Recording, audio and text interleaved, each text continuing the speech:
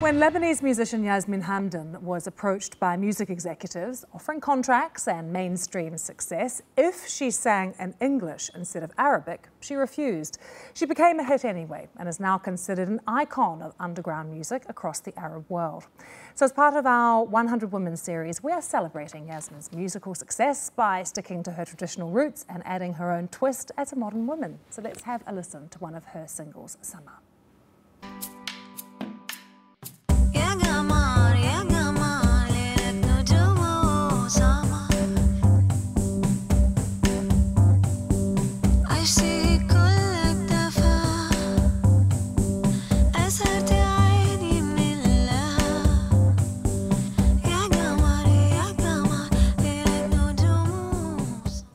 Yasmine is with me now here in the studio. Thank you for being with us here on Impact. The Guardian newspaper, very influential in terms of music, says you're the modern face of Arabic music. I just described you before as an icon. What does that all mean to you? I don't know. I'm just doing what I love, and I try to be sincere about my approach to my work, and I kind of improvised it when I started. Does it feel like you're a pioneer of sorts, though? I think when we started with Zaid Hamdan, the guy I collaborated with, my friend I collaborated with Soap Kills, yeah, it was the beginning of, there was nothing. So eventually we started, we initiated lots of things and kind of an underground movement. We were kind of centralizing this underground movement. And in fact, yes, I was kind of very stubborn about the fact that I wanted to sing in Arabic because I discovered Arabic music really later. And then I started to be passionate about it, and I wanted to deconstruct it and sing it my way. So yeah, it's kind of improvised, all of this. And do you think it's important for young people, particularly listening to your music, that they hear your message and they hear you in Arabic? I think it's important for me, yes, because I've been trying also to work through my music, to do a lot of to liberate myself also, and in a way to work on myself, what I want to get from my culture and how I work on it. So I guess a lot of young people are searching also, are trying to live or be themselves inside of a society, or coded society values, etc.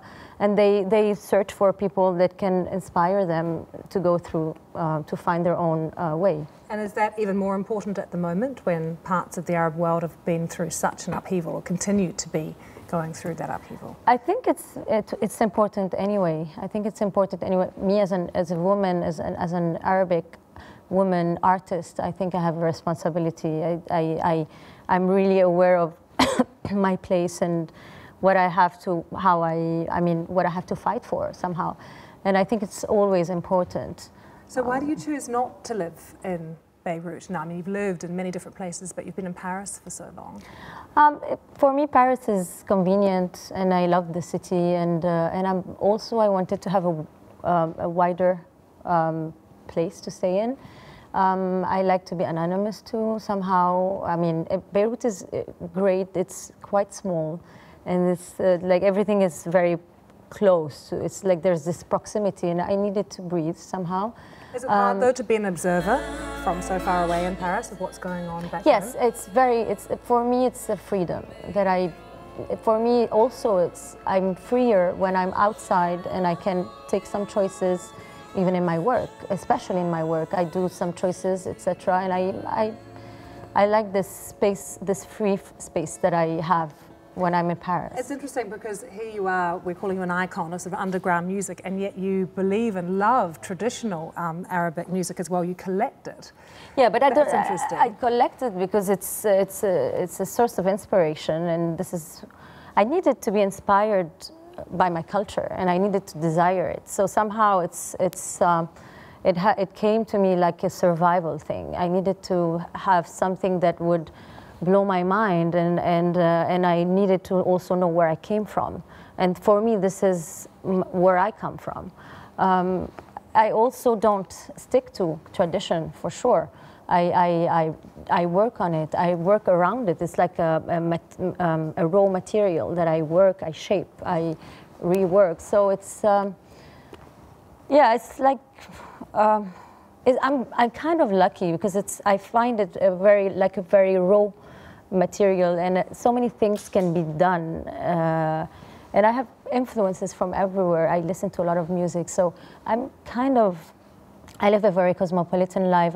I have a very mixed cultural background. I take what I like. If I live in Paris, there are some things that are really, I am very French in that sense, but I don't take everything.